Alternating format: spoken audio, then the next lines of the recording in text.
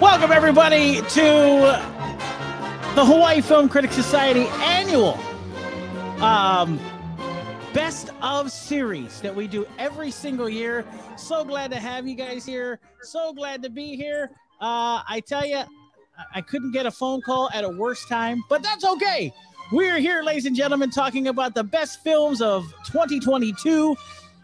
Of course, brought to you by us, the good people, the good reviewers, the good critics at the Hawaii Film Critics Society. Ladies and gentlemen, let me welcome my two fellow compatriots that are also here, and the founder, first of all, the founder and president of the Hawaii Film Critics Society. Ladies and gentlemen, please welcome Professor Barry Wurst in the house. Barry, doing well, I hope. Also, ladies and gentlemen, give a golf clap to this man, Aaron Medeiros, one of our top reviewers and critics in Hawaii Film Critics Society. Well, boys and girls, so glad you can make it on this 2022. We made it through another year. Thank goodness.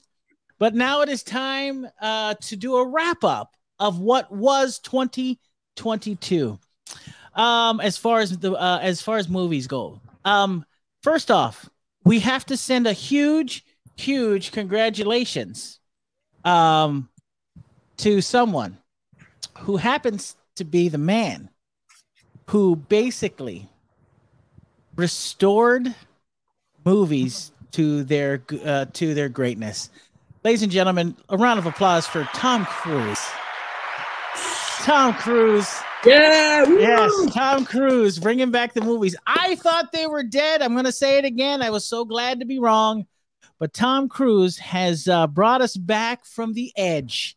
And movies are back in business. Well, somewhat. I'm not going to name names, but there's a few movie companies that have decided to file for bankruptcy. But it's unfortunate. But hopefully, we're turning a corner as far as movies go. So congratulations, of course, to Top Gun Maverick, which is responsible for the resurrection of movie theaters, bar none. I mean, that is not hyperbole. That is what happened. So before we get started, thoughts on what Top Gun did this year? Take it away, Aaron. How else can you say it? It's remarkable. It is remarkable. After 35 years, people embrace the movie, and shockingly, it's very, very good. Shockingly, that's not even fair. Just because of the time span. All right. No, I had my doubts because the time span is so long. Tony Scott's not involved, So, okay, that's fair. Fantastic. Fantastic. Oh, very good. Barry, as a film critic yourself, and a man who's been around the business for a long time, coming out of the hole that we were in from 2020 to 2021, were you surprised at the turnaround with just one movie? Well, first of all, I'm glad that we gave a round of applause to Tom Cruise because he never gets his due. He's highly underrated. Never does. And all seriousness, I mean, we're all big fans. We've spoken about this many times. What a fan we are of Tom Cruise. Sure. No, I mean, I love that he is, for my generation, what John Wayne was for my father's generation. I mean, like, this is, he's not just a movie star. He's kind of the ultimate movie star. He's one of the most iconic of all time. Top Gun Maverick is just such a great experience on the big screen. I'm really glad that he held out and said, no, I don't want this Paramount Plus thing. I want it in theaters where people need to see it. He was absolutely right to hold off. I mean, I was very upset about that first decision. And I was very upset about that decision in 2020 when we got locked out. I said, boy, it would be great to have Top Gun at home to watch. And I hate to admit the fact that he was absolutely right. That movie is something everybody was waiting for. And he called the ball on that. I mean, he told Paramount, listen, I'm not releasing this movie. So, they did what he did, and I guarantee you they made a lot more money than they were expecting. And he's smart. He held on to it. I mean, he saw what happened to movies like Tenet, for example, which probably in a usual summer, that movie probably, even though, I know it's a divisive film to bring up out of nowhere, but like that's a film that I think probably would have made somewhere between 150 to 200 million in a regular summer. But because it was put out there, same thing with Bill and Ted Face the Music. It was put out there in kind of a wasteland. And, you know, people who wanted to see those movies saw them later. They didn't really see them in theaters. So I love that, you know, Cruise decided to hold on to it. Waited till, I mean, it was 2 years late. And even though most of us had already seen the trailer so many times, I mean, it connected even more than the James Bond movie, which was also delayed for 2 years. So yeah, what a nice surprise that it's so funny that you mentioned. It's a great film. It's funny that you mentioned Tenet, because remember when Tenet came out, Tenet was the one that said that we were going back to the movies. Remember that? Yeah. That was the movie that got that. That was the movie that Christopher Nolan waited for and said, this is the movie that's going to get us back to the theaters, which it not necessarily did for some reason. I think people were still under precaution and what have you. But yeah, that was the movie that did come out in theaters and didn't fare very well. And I do think it does get a lot of flack. You know, it's not great, but I thought it was pretty good. Tenet, you know, it gets a lot of flack. Barry's not a fan. No, it was my favorite movie of 2020. Oh, was it? I love that film. Okay. I think the appreciation rather of that movie will build over time. But I mean, it's strangely enough like a Christopher Nolan cult film. A lot of people did not see it when they had the chance to. That's right.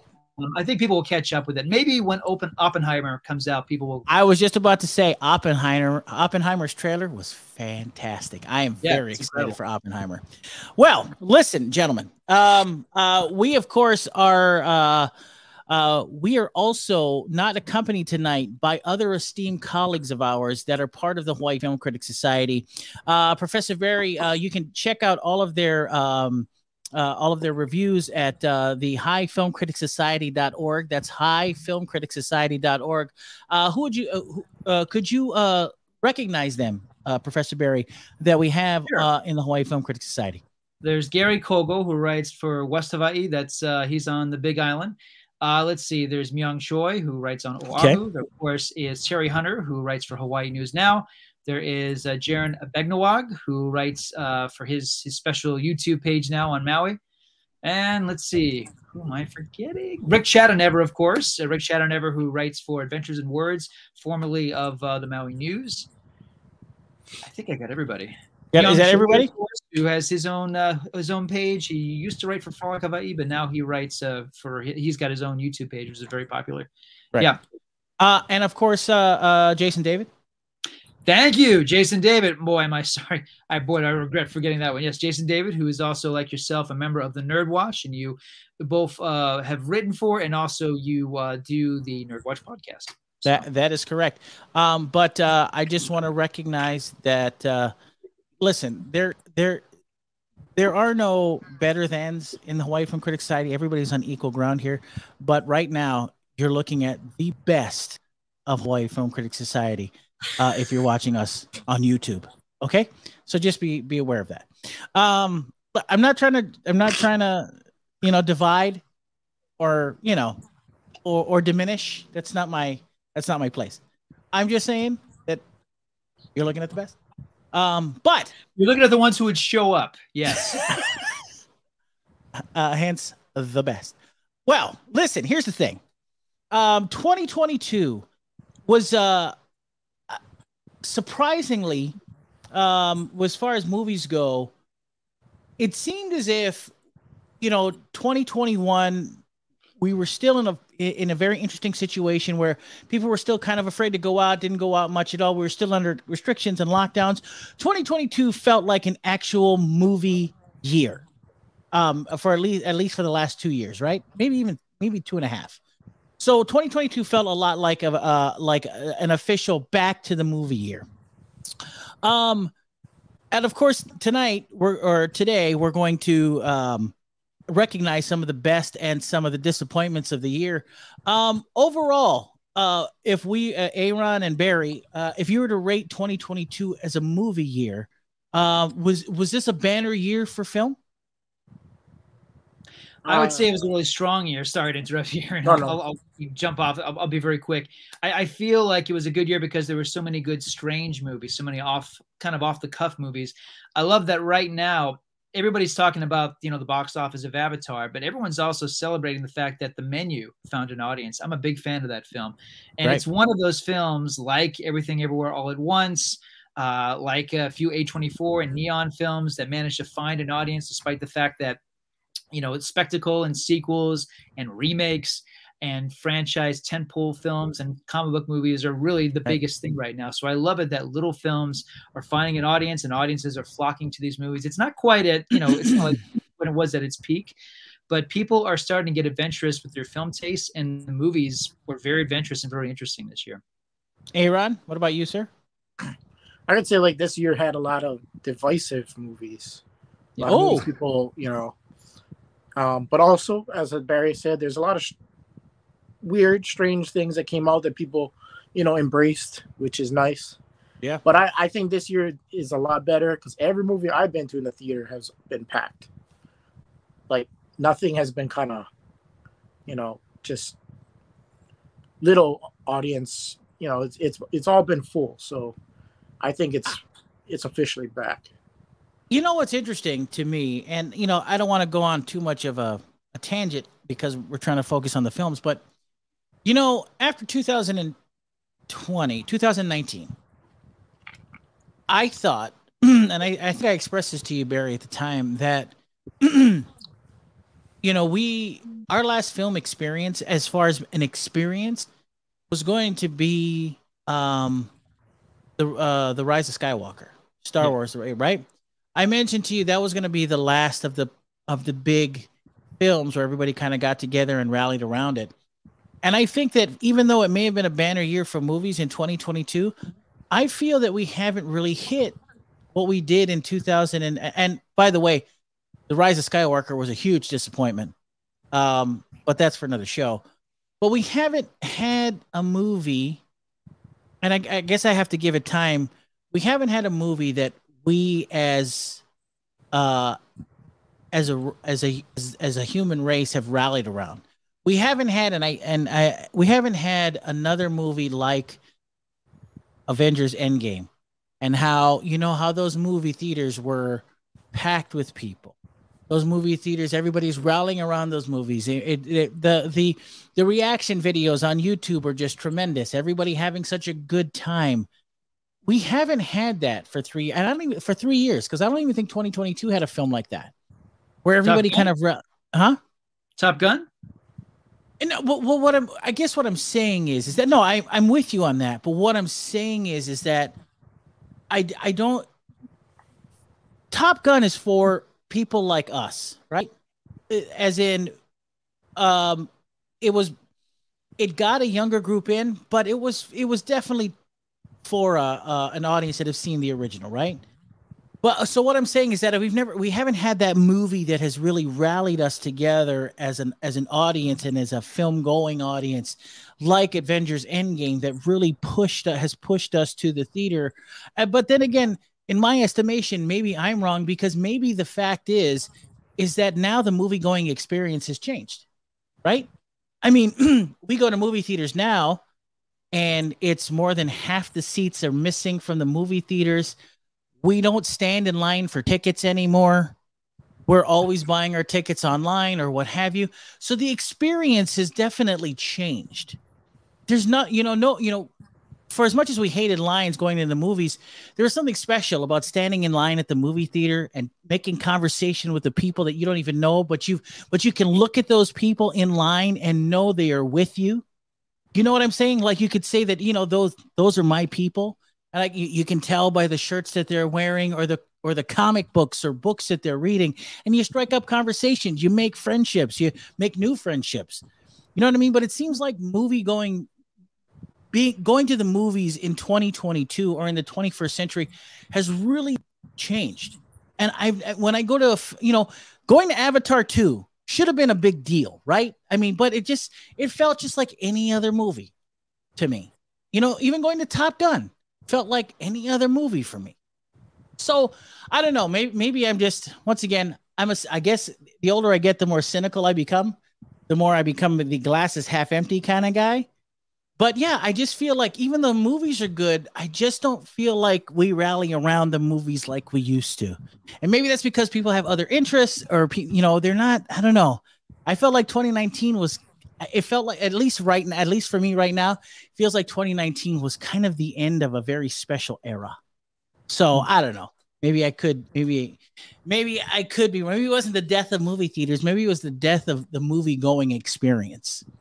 So I don't know. But listen, I don't mean to put a damper on what we're doing here today. I was just making an observation of I've been to the movies quite a bit in 2022, and I never felt like anybody was having the greatest of times, if you catch my drift.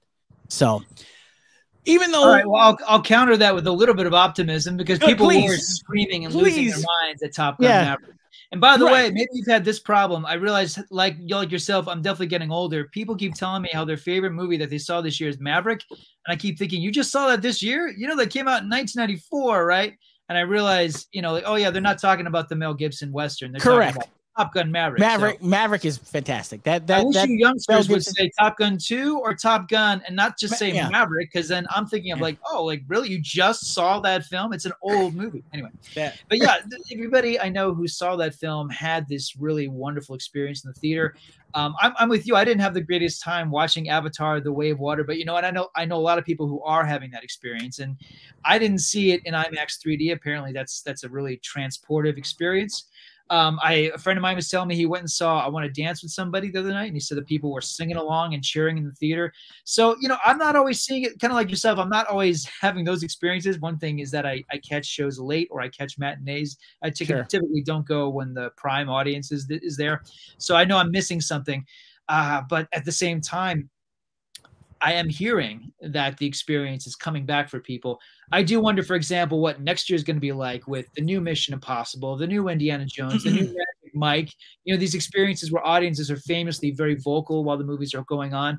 I did not get to see Wakanda Forever in the big screen, but I watched it at home, and I was so moved by it. I wonder if it was as powerful for audiences as it was for me.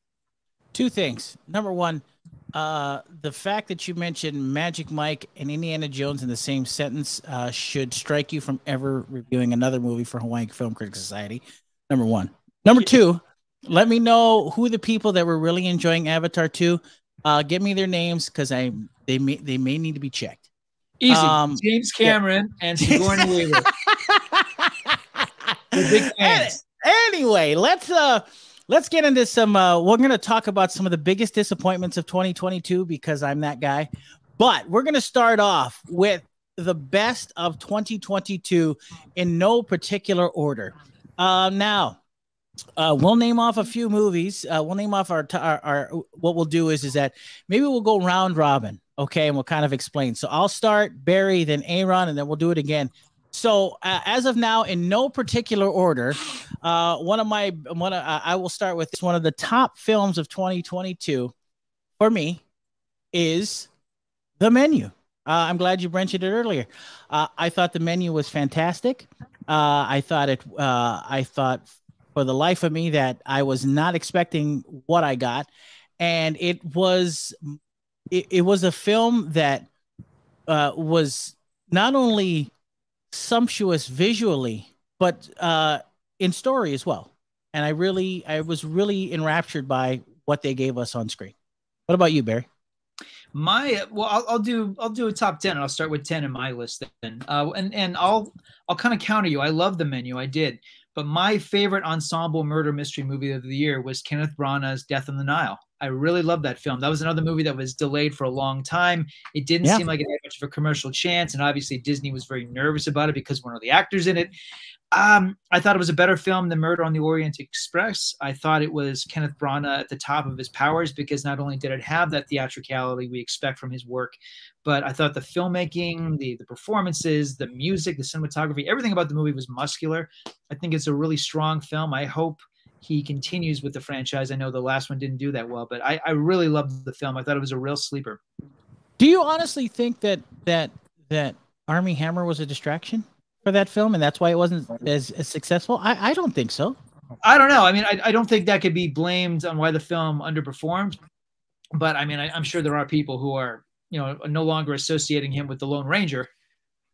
No, that by the way, Lone Ranger is an underrated movie that I actually really enjoyed. But I think Armie Hammer would should have been cast in Mark Rylance's role in Bones and All, but I'll leave that to the critics.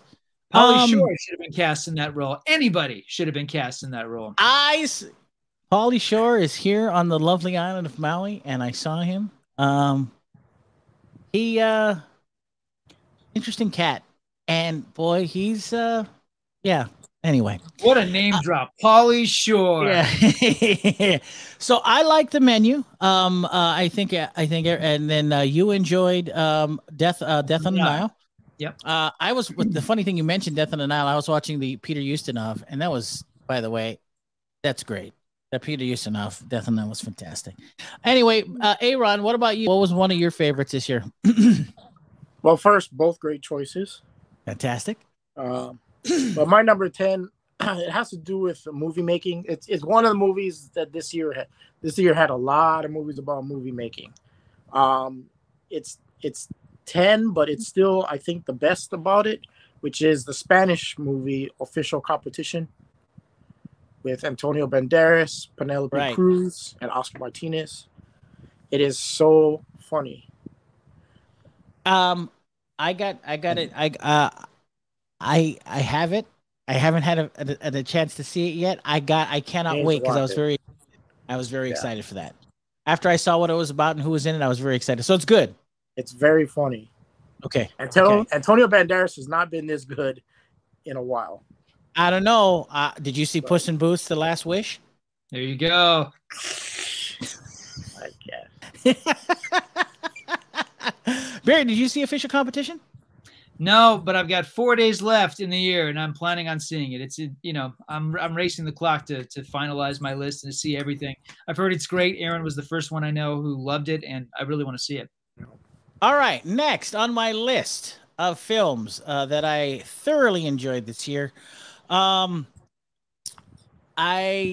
don't know if anybody has seen it, but The Triangle of Sadness. Triangle of Sadness. Here's the thing. I don't want to tell anybody about this. You just need to see it. Woody Harrelson plays a boat captain he's the captain of a boat that is for a bunch of elitist douchebags in some respects. If you have not seen it, it's very funny. It's very good. Highly recommend it. I don't want to tell you much more than that. Look it up. The Triangle of Sadness. Excellent film. Did you guys get to see it? No? I haven't even seen the trailer. Oh, wow. Okay. Yeah. I saw it. I think it peaked on the boat, honestly. Yeah. I'm not a fan of the third act at all.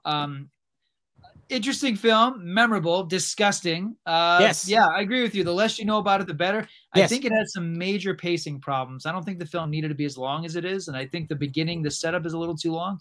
There's some good stuff. I think his best film is still Force Majeure, but yeah, it's memorable. I'll never forget Triangle of Sadness, no question. Correct. I think that's what it kind of stuck with me. I think that's why it's not at the best. It's not on the top of my list, but it's definitely up there for sure. Barry, what about you? Another film that's on your list there. My number 9 is a documentary by Bianca Stigter. It's called 3 Minutes a Lengthening. It's about it's remarkable. It's about this footage that has somehow surfaced of this town in Poland from 1938. Right. And the film is just this footage over and over again. You never, even though it's narrated by Helena Bonham Carter, you never see anything outside of the footage. You're seeing the footage over and over again. And the first time you're seeing it without any sound. So it's very like, what is this? Has the film started? But as the film progresses, they show the film over and over again. It gets more and more hypnotic, and the narration explains that this is footage that has been lost. This is a town that has been lost. This is a town that suffered the horrors of fascism and the Nazis occupying and eventually killing basically everyone in the town. It is horrifying, but it's a fascinating documentary. And just by using the footage, the filmmakers were able to obtain information about family history, social history. It's a great film about filmmaking. As Aaron has pointed out, there's a lot of great movies about filmmaking this year, and this is one of them. I was enraptured by it. There's not much I can say other than the fact that if you are someone who enjoys documentaries, watch it. I was not expecting what I got. Would that be Would that be an accurate statement? Yeah. It's wonderful. It's a great mystery of all things. Yeah. Hey, Ron, what about you? Another movie on your list there, sir. Did you watch 3 Minutes of Lengthening? I did not. Okay. Is that on a streaming service or just? No, it's not out yet, didn't we? Yeah, it's a Neon release. Yeah, it was a Neon release. Yeah. Okay, we'll look for that. Yeah, you should have it. All right. My number 9 is probably one we can pass because I know you both don't like it. Yes. But what is it? It was Lightyear. You are correct. You are correct. That's on my worst of list. That's a little preview of the worst movies of the year. Lightyear for me. Well, Aaron, why did you like it? Tell us. Yes, why did you like it? It literally made me feel like a little kid. Like I was smiling the whole movie. I was so excited by these action scenes, and I went with my sister. And the whole movie, I caught her looking at me. And when the movie was done, she's like, "I've never seen you that happy coming out of a movie in a long time." Yeah, I don't know. It just made me feel like a kid. Made me want to go buy a Buzz Lightyear toy, and watching the movie, being a hardcore fan, it reminded me of a Ridley Scott sci-fi movie for kids, like the color tone and the cinematography and all that. It felt like a Ridley Scott sci-fi for kids. But I don't know. I just had fun with the whole thing. And that's interesting. I didn't get the same feeling as you did, but I did feel like a kid. I mean, I actually felt like. I mean, does it count if you are curled up like a baby on the floor after you watch that film in the fetal position? Does that count? Yeah, not a fan. Anyway, moving on to another one of our best of on our one of our best of films of the year, best of list. Aaron, this one's for you. And that's only because you gave us Lightyear. One of the best films of the year, without a doubt. No, don't say it. Is The Fabelmans. The Fabelmans for me was not only one of the best films of the year. I think it's one of Steven Spielberg's better films in the respect of it being a smaller, story-driven film. It wasn't visually spectacular. I thought the movie, tonally and story, was just tremendous. There were a few missteps, but I have to say that The Fabelmans was just spot on for me this year. Loved it. Absolutely loved it. Barry, what did you think? It's one of the few recent Steven Spielberg films that I'll see again. I don't care about The Terminal or War Horse or or was it The Post? There's a lot of films he's done Bridge of Spies. I admire some of the movies he's made recently, but I just don't care about them. This is one of the few I will see again. I'm kind of in the middle of you two. I didn't hate it. I'm not madly in love with it. I'm kind of right here because I agree with you. I think there are some missteps. I think the final scene in the movie is one of the most delightful things I've seen all year. What a wonderful idea. It was great to have one of the greatest living directors play one of our greatest living directors. I thought that was such a wonderful Did you see? Listen, I'm not giving anything away when I say this.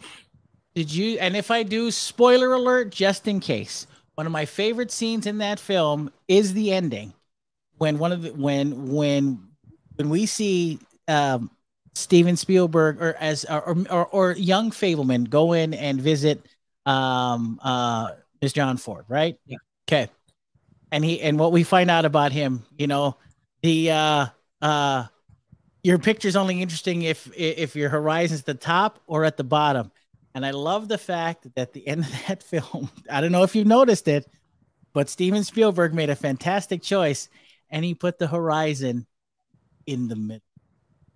Did you notice? I thought that was. I did notice that. Yeah, the camera quick did it. Yeah, no, it's a wonderful touch. It is just. Oh man, I was like, you got me. I was like, that was so great. And I was like, that was such a movie thing for him to do. And I felt like you feel a little joyous after you see it. It's like, it's interesting how he made that interesting. I thought that was great. I really did. So when the film is dealing with, the love, the joy of film, and when it's a focus on his mother, I think the film is really good. Yes. I don't know that the high school subplot really connects. There's so much that weird. Movie, there's so much of that film that felt like a movie and not real. Spielberg, he is a great cinema artist. He's a great visualist. So I think like doing reality, it's kind of a stretch for him. Outside of Schindler's List, you know, he doesn't do like hardcore reality very well. So inevitably, it does, like the whole thing feels kind of like the movie Always. Even the small moments feel like big set pieces for him. Yes.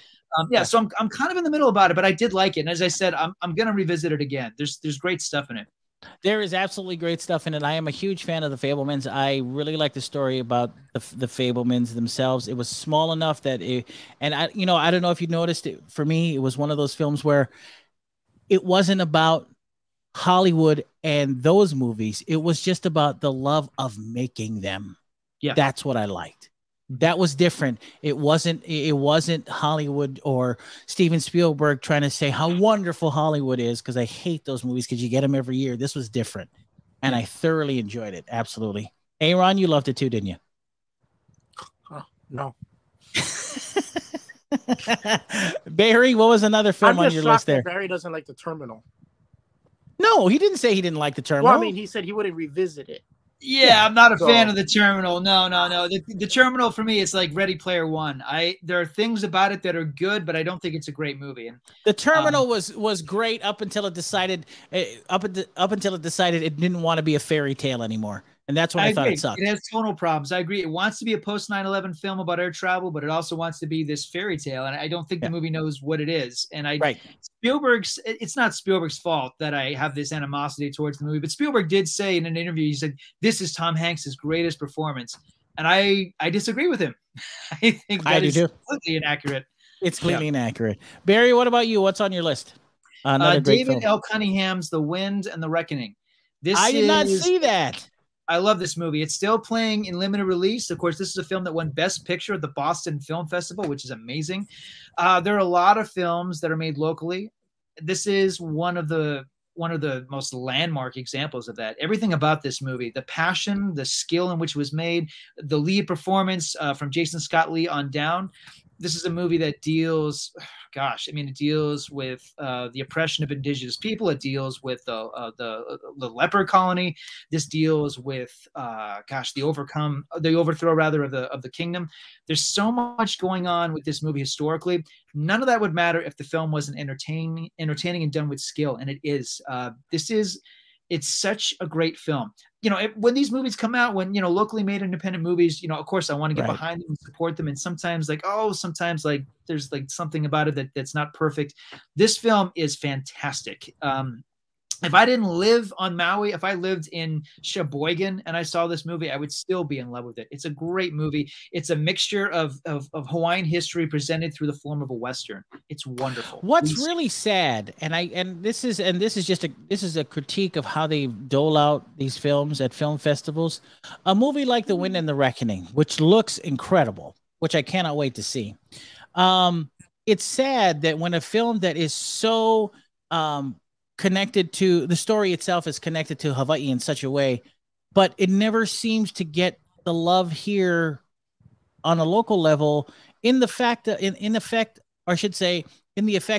that. It never seems that theaters really respond to it or get them here. Or I don't know what the deal is. I don't know why it happens the way it does, but that should have been playing here already. You know what I mean? That wouldn't you think so? Or are they waiting till the Hawaii International Film Festival?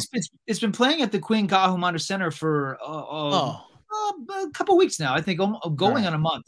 So it's only supposed to be a 1 week thing.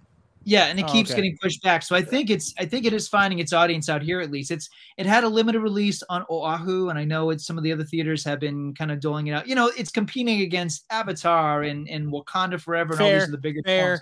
You know, that's you know, and sometimes these movies connect. I mean, you know, The Woman King was a film that managed to really find an audience, even though it was competing against a lot of other films. You know, and sometimes you have these movies that just kind of go away. This one's sticking around.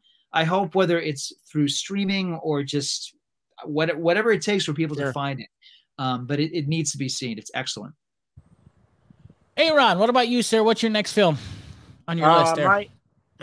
My number 8 was this one. I wish I saw in theaters. I regret it, but it's Robert Eggers' The Northman. You regret seeing it in the theater?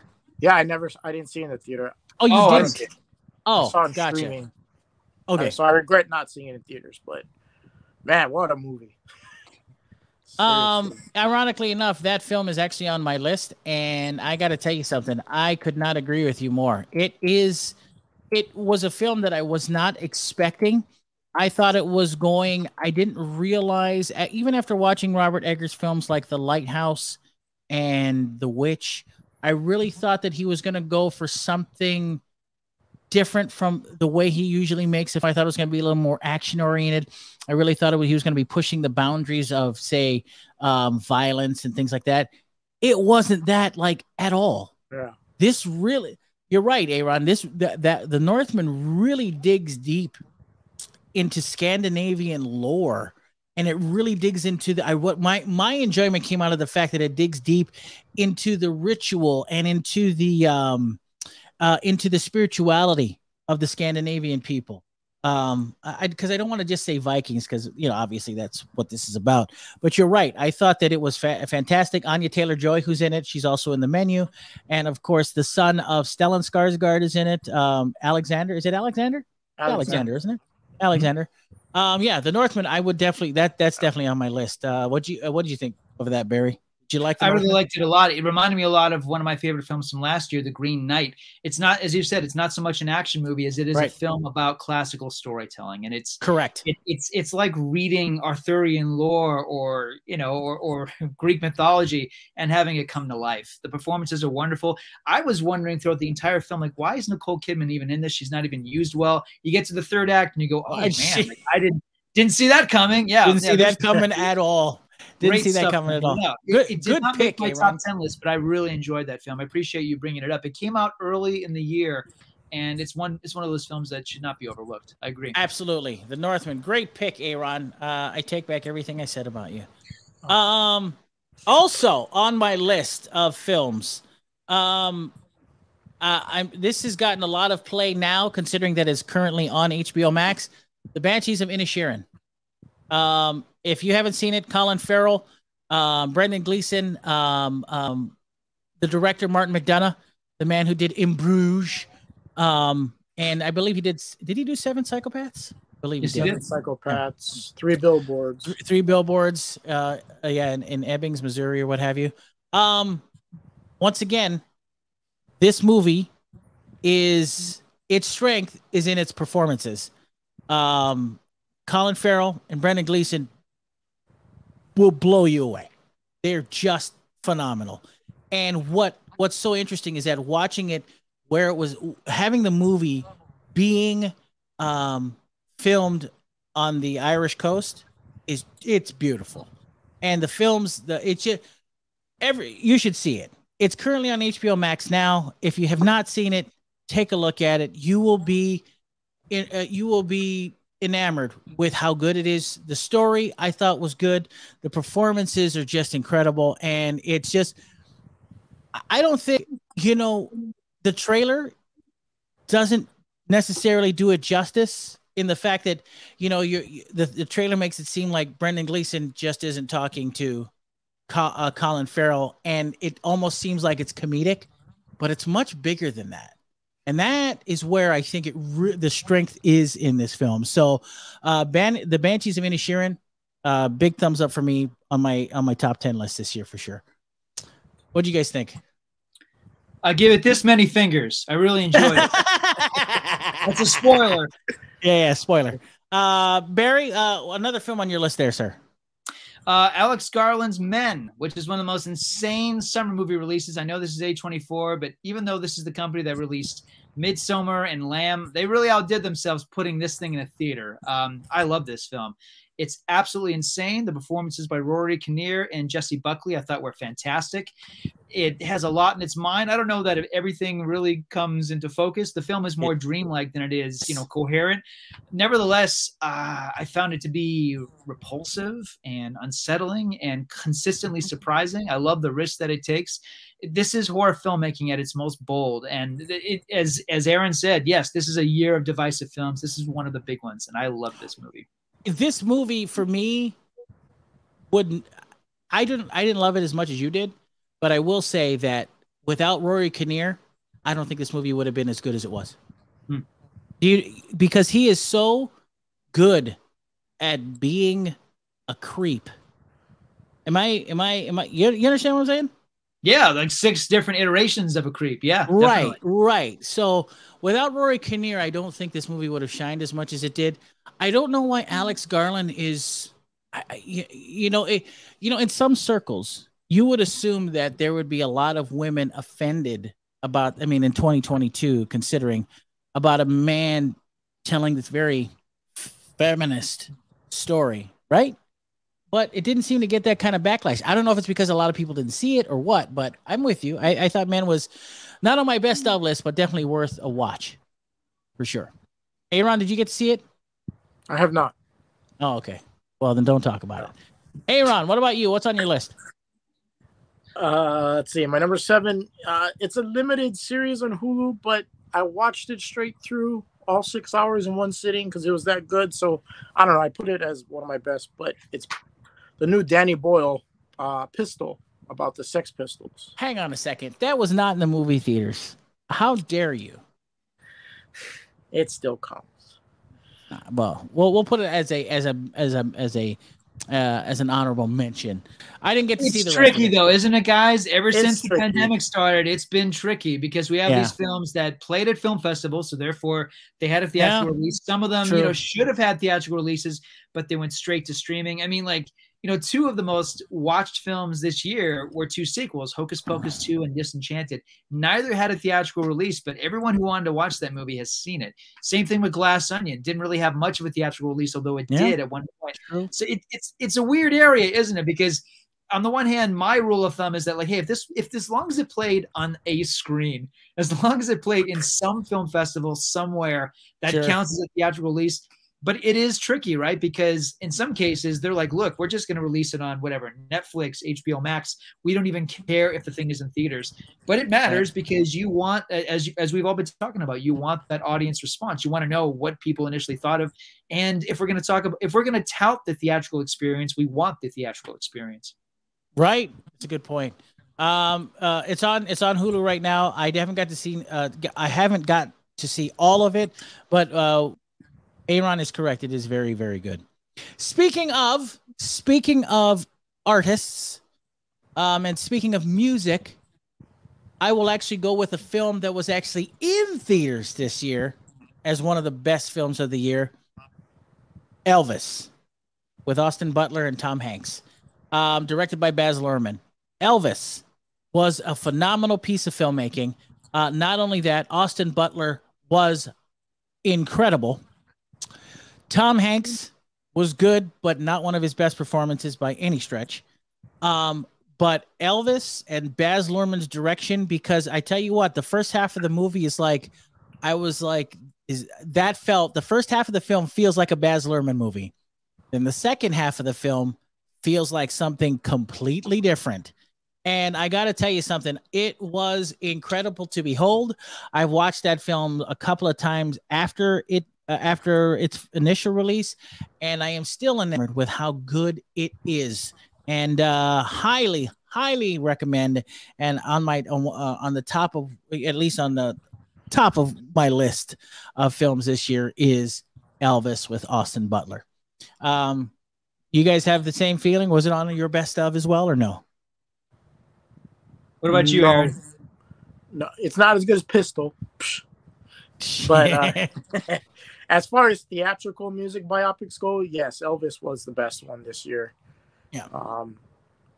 It's one that you should have. It has to be seen in theaters with the surround sound, all that. Is it better than the Weird Al movie? Oh, that's a tough one, man. Oh man, such different. But I tell you what, that Weird Al movie, even though we can't count it, that Weird Al movie is much better than anyone gives it credit for. You can count that. It played in film festivals. We can count it. Oh, that's right. It did. It did play in film festivals. I didn't put it on there. I forgot that it played in film festivals. That's right. Yeah, we're talking about Weird, the Al Yankovic story. Yeah, the one with Daniel Radcliffe. Did you like Elvis? You froze there, Barry, so I didn't get to see. What did you say? I think it picks up in the second half a lot. I really like the second half. The Vegas years. I really enjoy that part of the movie a lot. I agree with you, Austin. I almost said Austin Butler. Powers. Thank you, Austin Butler. He's wonderful. He's terrific, and I'm looking forward to him in Dune as well. Not a fan of the Tom Hanks contribution to that film. I found it very distracting. You know, I grew up with Hanks just like you all did. Sometimes he could be the best thing in a bad movie. In this case, it felt like the opposite. I felt like he was the worst thing in a best movie. In a good movie, yeah. I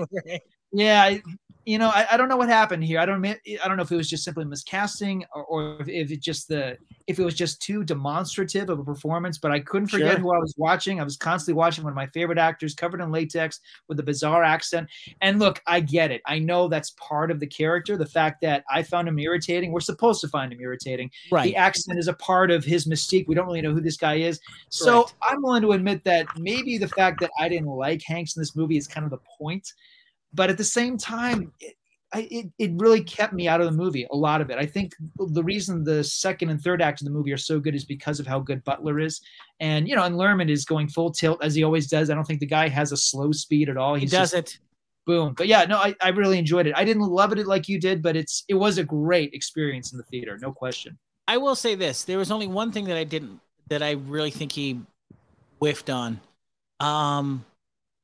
First of all, there were no peanut butter and banana sandwiches in the film. Disappointing.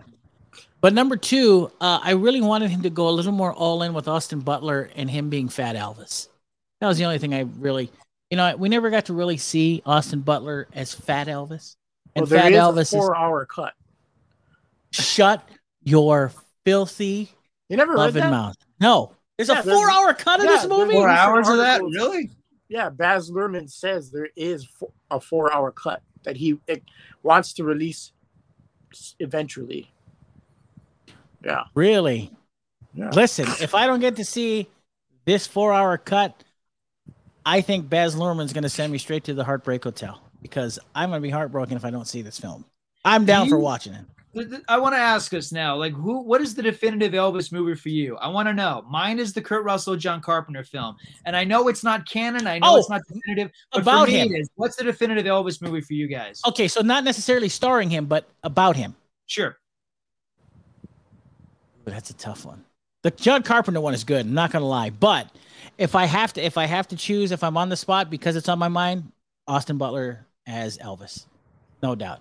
I think that his performance is so good because he doesn't imitate the character. He literally embodies him like no one. Not even for as good as Kurt Russell is in the John Carpenter Elvis, nobody has done what Austin Butler did because I forgot he was Austin Butler and I thought and I knew he was Elvis. That's how good he was. So he wasn't like a Vegas showman. Yeah. He was Elvis, and that's why I highly, highly compliment him on his performance. Aaron, your pick for my question is 3,000 Miles to Vegas, isn't it? How did you know that? I knew it. Yes. It doesn't count because there's so many Elvises in 3,000 in that film. It's like, which one's your favorite? Christian Slater, Kurt Russell. There's a lot of Elvises in that movie. 3,000 Miles to Graceland. That. I tell you what. That's what's sad is that movie does not get enough love. Yeah, it does. Kevin Costner's in it. It has a cult following. There's enough madmen like you two who enjoy that film. Yeah, it has a following. It does. Yeah. Barry, I picked Elvis. Well, what's next on your list there? Let's see. Martin Adralin did a film. It's a Canadian film called Islands. This is my out of nowhere pick. It got a little bit of a theatrical release this year. Islands is a Canadian film about a Filipino family living in Canada. It's a story of a man living at home with his father. His cousin comes to help him deal with his father. It's a family drama. You won't see a single bit of it coming. It's highly unpredictable. It's beautiful. It's personal. It's a small movie, but it never felt like a movie even. It has like a Cassavetes sort of feel like it. It feels real. It's beautifully acted. It's so moving. The film is called Islands. If you remember it, check it out. It's a lovely film. It's tough. It's not an easygoing movie, and I won't talk about why. But if you have a chance to see it, it's excellent. So this is a Canadian film about a Filipino family. Most of the film is in subtitles, and it's a beautiful movie. So you're telling me that that's better than Easter Sunday with Joe Coy? That's on my list of disappointments, man. I wanted to love that movie so hard. I saw the movie opening day, like most of us here on Maui. We're big Joe Coy fans, and I think I laughed twice. It's not his fault. He didn't write the thing. I don't know what happened. I'd love to hear what you guys think of that. I can tell you exactly what happened. I will put the blame on Joe Coy for this film only because of one reason. He picked the director, and the director is terrible. And I don't even know the director. Chandra Kesar, the guys who did Broken Lizard, the guys who did Club Dread, the guys who did Beer Fest. I love Beer Fest. Beer Fest is great, right? But Club Dread was not very good. He did the Dukes of Hazzard. That sucked. So his track record wasn't very good. You sure we can't blame the screenwriter? Because, you know, that crime subplot, that mob subplot that enters in the movie, it is terrible. Barry, there's more than enough blame to go around. Give it to everybody. But all I'm saying is that I hold Joe Coy responsible because it was his movie. He let it get out of control, and he hired that director. And Jay is, I mean, he's probably a nice guy, but the films that he makes, I'm sure he works on a shoestring budget. I'm sure that he didn't, you know, it didn't cost him a lot of money to make. But yeah, Easter Sunday was a disappointment for sure. And the crime subplot was very good use of Lou Diamond Phillips, though, and it was very helpful because I did not know that Lou Diamond Phillips is Filipino. That was you didn't know that? No, that was super cool. I knew that when I was growing up because my mother is Filipino, 100% Filipino, mind you, and she would constantly tell me that Lou Diamond Phillips is Filipino. That's cool, man. That's good representation. I'm Hungarian. I got Bela Lugosi. You got Lou Diamond Phillips, man. You're one up on you. That is true. I got the Filipino guy who plays the Mexican guy, Richie Valens. Yeah, I know. It's amazing. It's amazing. And the Native American guy. And the Native American guy. Great. It's all about representation. Hey, listen, he's great in Young Guns and Young Guns too. He can play anything. He can play anything. That's how good he is. Aaron, what about you? So Islands was Barry's pick. What's yours? What's your next pick? 6 was Luca Guadagnino's Bones and All. What'd you think? This movie took me by surprise. Really? Like, going in, I knew it was a cannibalism movie, but I don't know, just something about it. I love the whole indie feel and Guadagnino's direction. You know, he's got some impressive visuals going on, and everybody in the cast was great. Even Mark Rylance, who I'm really tired of. I think he was good. I don't know. This whole movie just took me by surprise. And what's funny about Bones and All is it took me by surprise at how awful it was.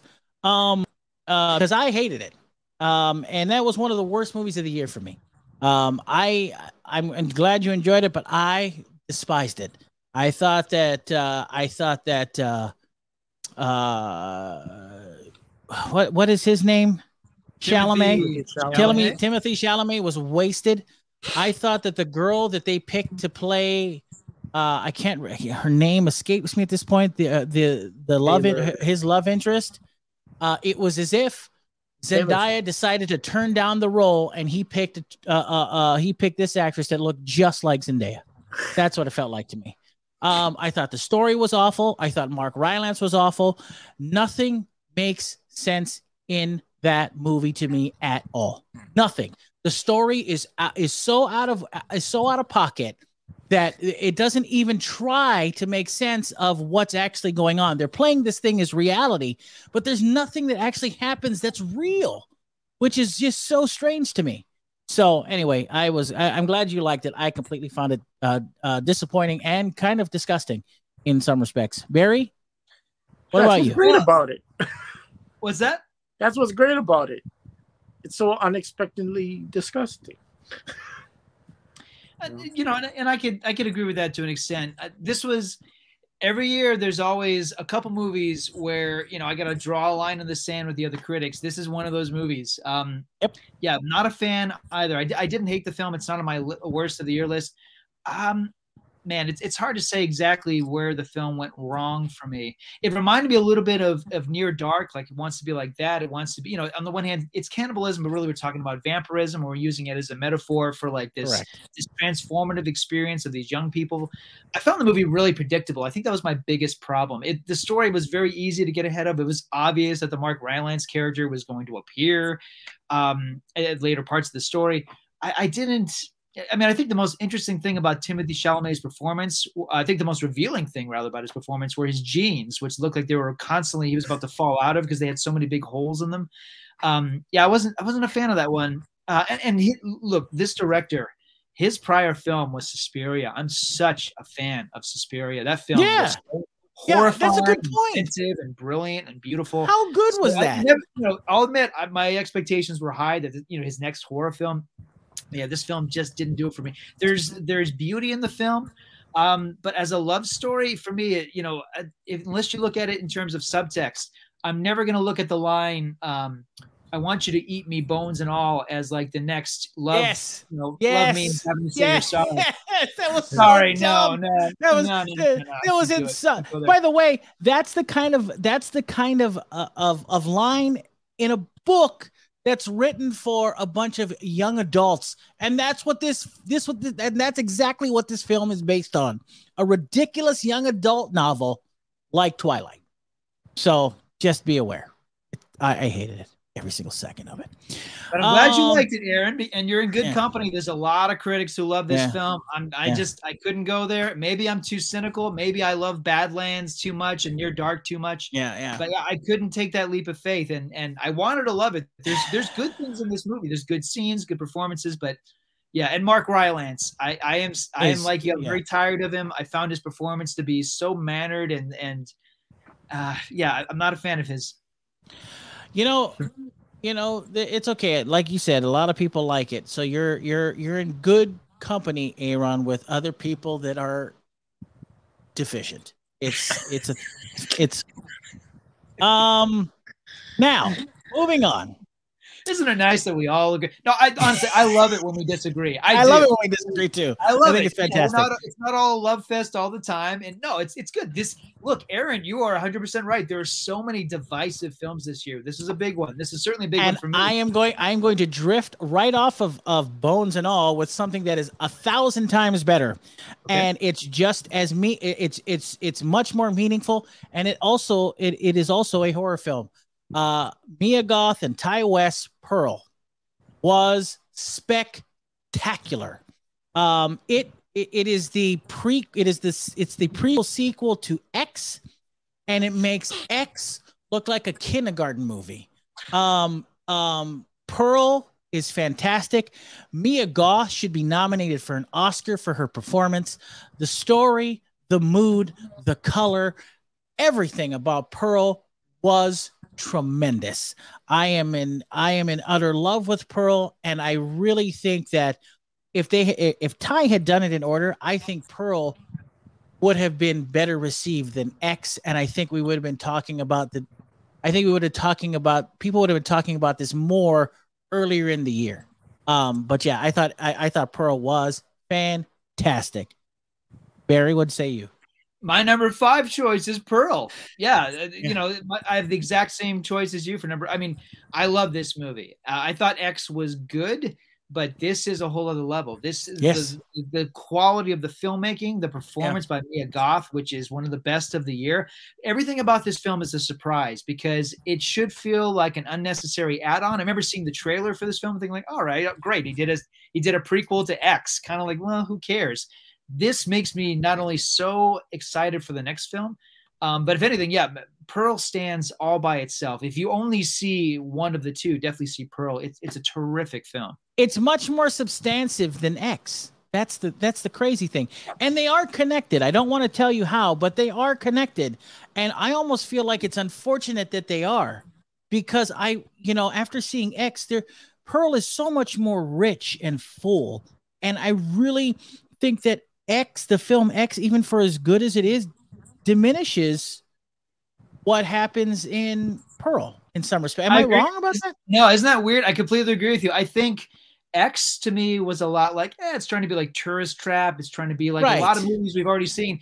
But Pearl is like Lucky McGee's May. It's poetic. It's a poetic horror film. Yeah, fantastic. Well, I'm glad you and I have good taste, Barry. Barry, I like that movie. Oh, you did? Fantastic. I love Pearl. Okay, good. I'm glad you liked it. I didn't hold it up there as high as Bones and all, but well, then that's the problem. But you guys both said everything that needs to be said about Pearl. It's a way better movie than X.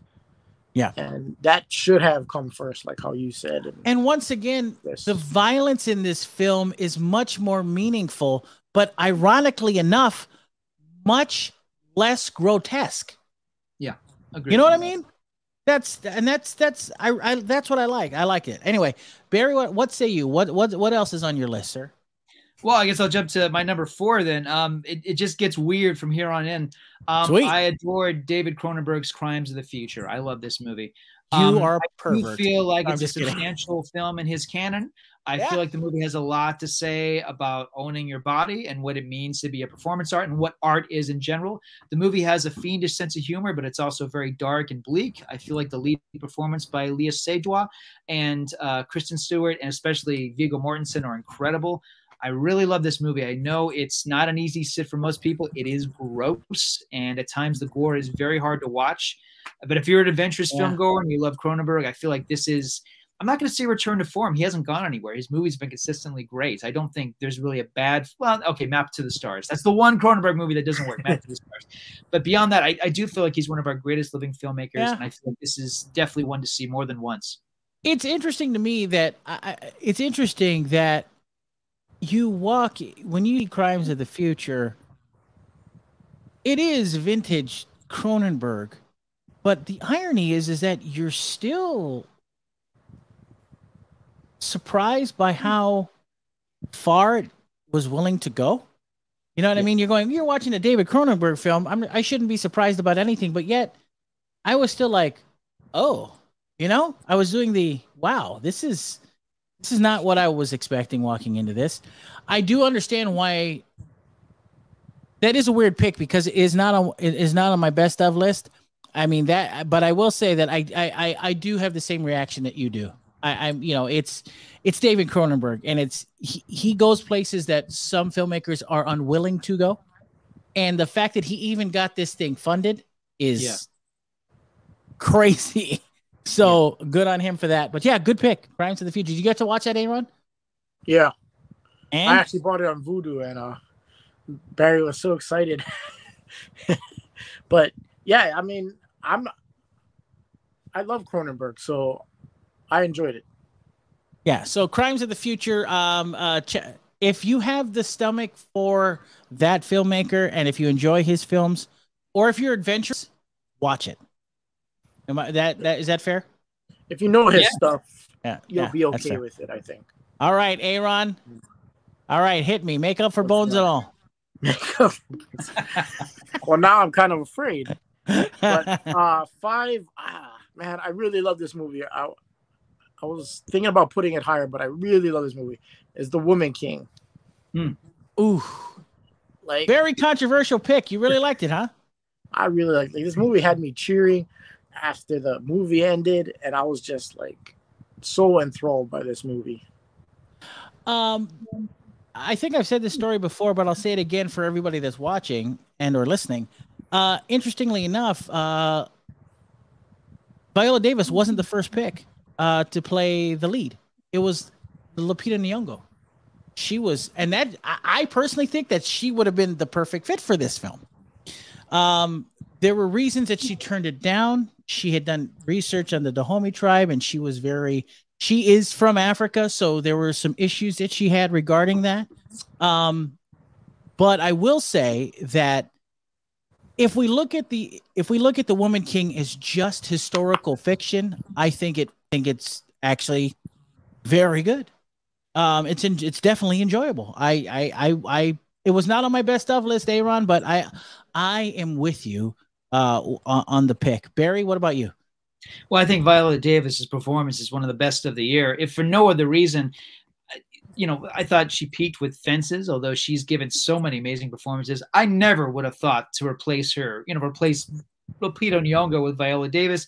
And I'll admit, it's like, you know, if you, on paper, you think like, can she really do this? You know, and she does. No, she can. She's clearly that caliber of actress. She can play great. anything. She's incredible. The action sequences are exciting. I think the weakness of the film, and it doesn't kill the film, but I mean, there are a lot of connect the dots storytelling here. This is one of those movies where it's like a Star Wars universe where the twist is that everybody's related in some way. I'm kind of tired of that twist where it's like, turns out you're related. Okay, fine. A lot of movies have done that and gotten away with it. I think this movie, for the most part, does. It's a really exciting film. I really enjoyed it, and you know, it plays on a very big scale of storytelling. But really, the performances are everything, and at the center of it is Viola Davis, who's fantastic. Yeah. So, Woman King on your list. Well, I guess does that mean it's my turn, Aaron? I think it's mine. Yep. All right. Next on my list, let me see here. What did I put? Well, without a doubt, I already gave you Pearl. Let me give you another. Another film that I thought was spectacular and is one of my best films of the year. It is a film from India called RRR. If you have not seen it, it is currently on Netflix. It is without a doubt one of the most exciting pictures, one of the most visually sumptuous movies I have seen in a long, long time. I'm going to tell you something. This movie and its director tries to fit in a span of 3 hours and I think 12 minutes, 15 minutes. It is action. It is a musical. It is a romantic comedy. It is a drama. It is melodrama. It is a superhero film. It is all of these genres stuffed into this 3-hour package that shouldn't work like at all. And it works to a T. It was one of the most exciting, one of the most fun, one of the most incredibly acted films I have seen this year. It is an Indian film called RRR. You will not be disappointed. Go watch it immediately. And the less I tell you about it, the better. It is phenomenal. RRR. Check it out. Did you guys get to see it? No, I haven't seen it yet. I know Nerd Watch movie critic Jason David is a big fan of it. I've been wanting to watch it. RRR is amazing. It is incredible. It's on Netflix right now. Now, interesting. There's a little bit of a controversy considering that on Netflix, it's an original Indian dialect. It's in another dialect. I'm not sure why. I've never really researched it, but watching it on here, it doesn't hurt the film. I would love to see it in its original dialect for sure. But I was completely floored by how tremendously good RRR is. It is fantastic. It should be nominated for Best Foreign Film of the Year, and in my opinion, should win. Period. But did you see the post released by the Academy, the actual Academy? No. What'd I miss? They released a couple of photos of Oscar shortlists, movies that I guess they have right now in contention for the Oscars. And I guess they're going to X out whatever. But that movie is on there for Best Foreign Language Film. Good. It should be, and it should win. It is tremendous. Aaron, did you see it? I tried watching it after you recommended it, and I couldn't get through it. Oh, man. What is wrong with you? What is wrong with you? I couldn't unbelievable. There's your comeback for Bones and all. There's my comeback, Bones and all.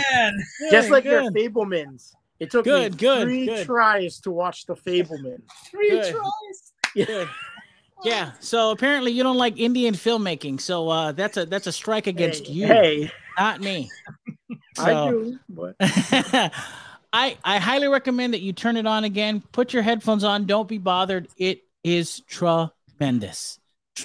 I loved every single second of that film, and I was not. Two of your movies I had a hard time getting through. I can't even believe it. All right, Barry. What else is on your list, sir? Guillermo del Toro's Pinocchio. I love this film. I think it's I do think it's a new. It's just a new step up for stop motion animation. I love the emotion of it. I love the music. I thought the vocal performances were wonderful. What a strange thing that Cate Blanchett plays this monkey, and it's a nonverbal performance, and I think it's hysterical. But moreover, the film is dark, it is mournful, it is existential, it is dealing with how we put our love and life into memories and we carve them into wood. So the movie is dealing with loss, but it's also a cheerful, chipper film. So I feel like the balance of tones is there. It's magical. In terms of its sense of humor and what it achieves in stop motion, I would compare it to The Nightmare Before Christmas. I love this movie. Wow. I would say that it was actually one of my disappointments of the year, unfortunately. I felt that there were things there that were very well done, but I felt by the end of the film, I felt like there was very little hope. And I felt it felt very dour to me. It's a very adult themed Pinocchio.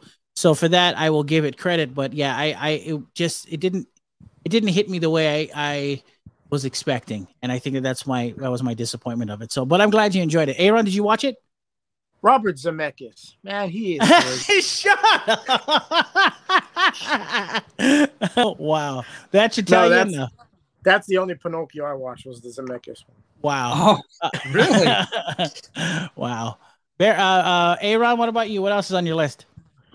My 4 is from one of my favorite directors, so maybe I'm a little biased, but 13 Lives from Ron Howard. Ron Howard, when he makes movies about real people, he's really at his peak, and this is like one of them. The way he staged the rescue is perfect, and it's just an intense, thrilling movie, and again, Ron Howard tells a great story through this real event.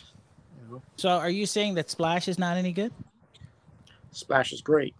Oh, okay. I was just checking. Every one of his movies is great. I can't think of a movie I hate from him. I love Ron Howard. To be fair to you, because I was just kidding. Well, I haven't seen one movie by Ron Howard though. Which I is? have to say that. Which There's only one movie I haven't seen, which is what? Willow. You haven't seen Willow? Oh my gosh! Haven't seen Willow. That's not the one you skip. Do yourself a favor. Avoid the Willow on Disney Plus and just go watch the movie Willow, directed by Ron Howard. It's fantastic. Is it not good? I haven't seen the new Willow yet. Is it not good? It's trash. Bad. It is absolute trash. Don't get me started, but it's not good. But watch Willow. I can't believe you've never seen Willow. No, I will agree with you about what? I had Willow in one hand and I had Night Shift in the other hand. Oh, oh man, shut up. Night Shift's a great movie, by the way. Ron Howard, I will say that he does excel in actual like real life films. Rush is one of my favorite movies with Chris Hemsworth. The Rush was fantastic. So yeah, I agree with you. Wow, amazing. I want to say The Paper. That's my favorite Ron Howard movie. That's the I agree with you. Real movie about real people. I agree. Backdraft, another good one. Real good one. Heck yeah.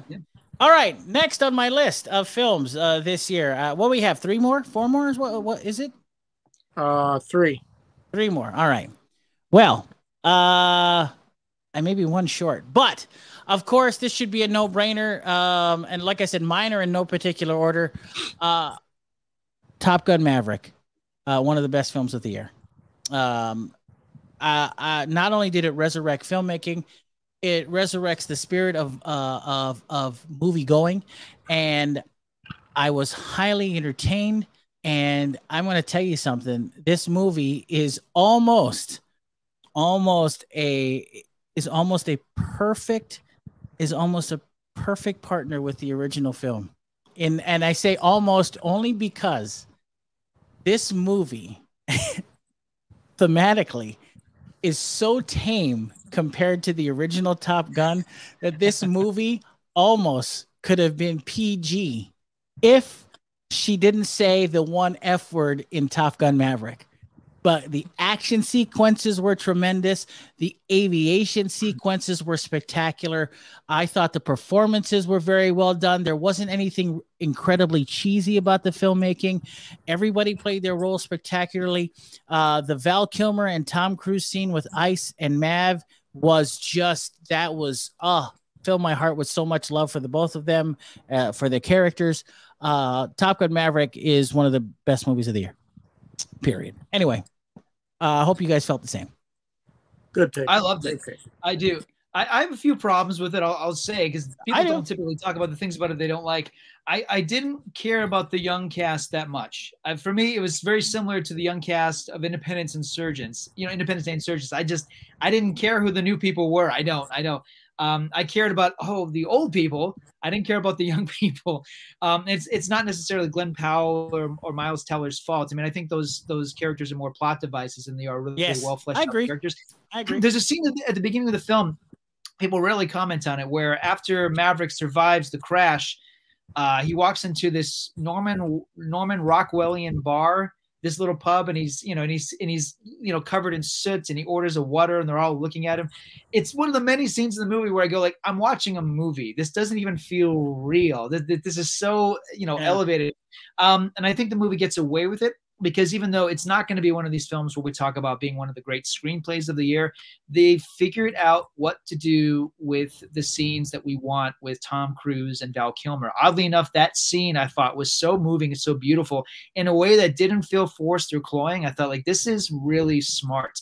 And the scenes with Jennifer Connelly was playing a role that easily could have been just a throwaway. She invested it with such life and such layers. It speaks a lot to how she is as an actress. And of course, John Hamm is wonderful. There's this film. It is an actor's film in a way that the original movie was more of a movie star film. I love Anthony Edwards, but I don't think we'd look at Top Gun and go, he was amazing in Top Gun. But the actors in this movie are really quite wonderful. And as an action film, it's I don't know that anything else this year came close.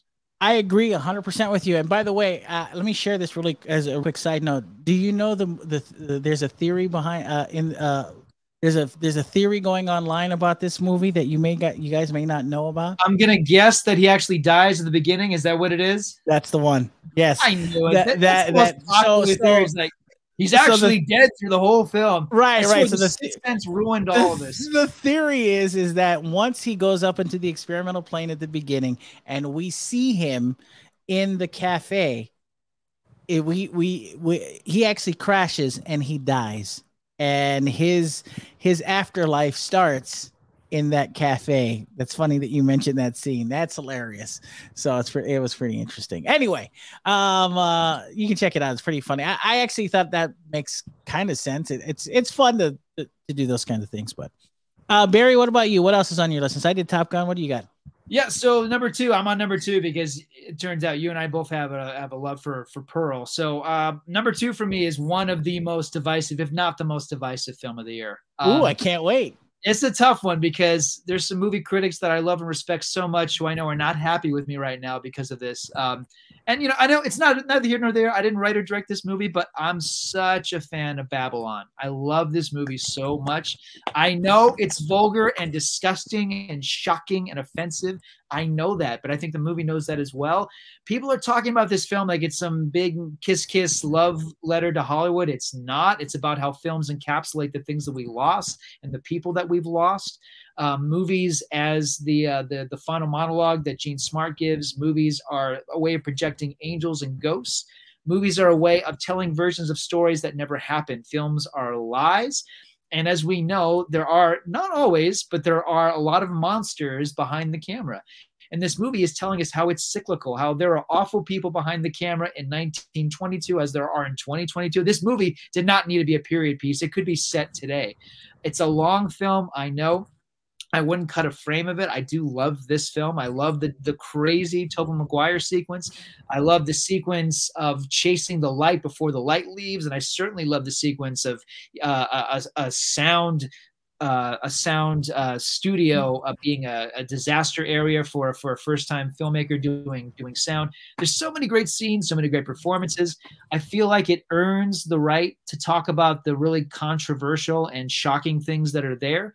And I think some of the best scenes, like for example, the way it explores the topic of blackface, I thought this is smart. It does it in a visual way. It doesn't talk it. It doesn't become didactic. It's not a film that talks too much. If anything, I feel like, this film could be longer, though. I don't think anybody agrees with me. I know it's divisive, and I know a lot of people are grossed out by it. I suspect people, if you didn't walk out in the first 10 minutes, you'll probably walk out as soon as Tobey Maguire shows up. I think over time people will connect to this film, but really it's not this celebration of Hollywood movie making. It's about loss, and it's about how movies capture us and capture our lives, even though what they're showing us is not always the truth. So I love Babylon. I did. Well, I did not like it as much as you did, for sure. I think I told you about that. I do feel that that Hollywood likes to butter itself up, as it were, for sure. This wasn't that film. You're right about that. I thought that the performances themselves were there. I think I told you this off the air, off of the show, is that there are performances in here that are tremendous. There are scenes that are just tremendous. The monologue between Brad Pitt and Jean Smart was one of my favorite scenes of the year. It is tremendous, but I was not as enraptured by it as you were. I thought the Tobey Maguire thing, I thought that was worthless. I thought it was stupid. I hated every single second of it because it was a waste. I hated it. But I will say this, I thought that that ending was spectacular. That ending was, how can I put this, pure in some respects. And it was very well done. But I thought, once again, Margot Robbie my problem was that I felt that Margot Robbie overplayed her role. I mean, Brad Pitt did the same, but she overplayed it in some respects with it was almost like she was halfway in and halfway out of doing Harley Quinn. You know what I mean? She even had that little bit of an accent that was going on. I don't know if you guys noticed it, but anyway, yeah, I didn't love it as much as you guys, but I will give it its due. So yeah, it's definitely a long sit for sure. So yeah, I'm glad that someone in this room enjoyed it. So good for you, Barry. No, I think Aaron liked it too, actually. I think Aaron enjoyed it as well.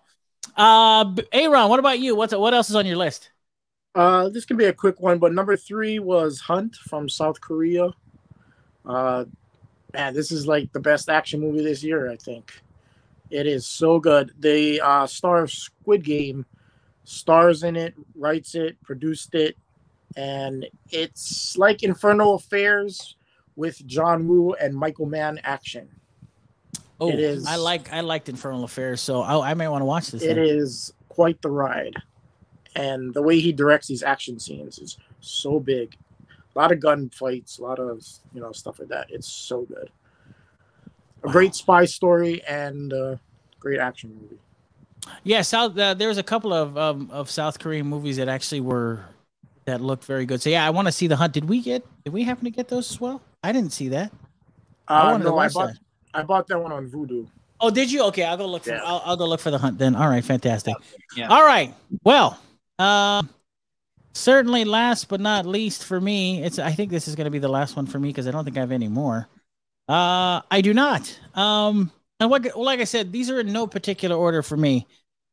One of the best movies of the year, and it still stands even after its release so early this year. Matt Reeves' The Batman. Spectacular film, spectacular story, spectacular performances. He really captured the essence of the Dark Knight, and he really captured the essence of what it would be to be a Batman that is a street hero, a literal street hero in that respect. Story, this movie's 3 hours long. To me, it didn't feel that at all. Now, not everything is perfect in this film, but it is without a doubt just close to perfect. I've watched this movie several times afterwards. I cannot get it out of my head. Robert Pattinson, in my opinion, is the best Batman ever. Wow. Ever. Period. Just Batman. And the reason why Affleck's good. Not gonna lie, Affleck is good. But Robert Pattinson as Batman is spectacular. And the reason why, a lot of people weren't impressed with his Bruce Wayne, it's because we have to let this character marinate. He's still in his second year. And once again, that gives them a lot of leeway to make mistakes with the character because he's so young in his career as Batman. And the revelation at the end was very well done. I was blown away at how good the Batman is. So that's probably one of the best films of the year for me.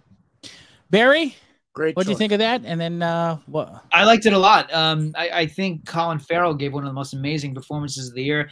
I think Warner Brothers did a very unwise thing by telling us he's even in the film, because I suspect if he had gone unbilled, I don't think anybody would have known who that actor was. I do feel like this was a banner year for him, whether we're talking about Banshees of Inisherin or After Yang. I mean, he gave so many great performances. It was a great year for him, but I do feel like this was the triumph on top of all triumphs, because he is unrecognizable. He is electrifying.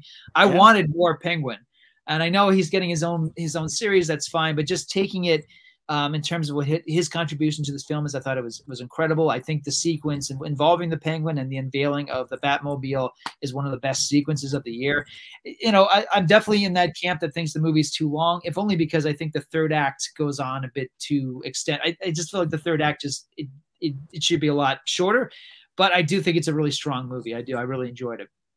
I like the pun you did there. The Colin Farrell going unbilled as the Penguin. That was pretty hilarious. Oh, I didn't even realize it. Yeah.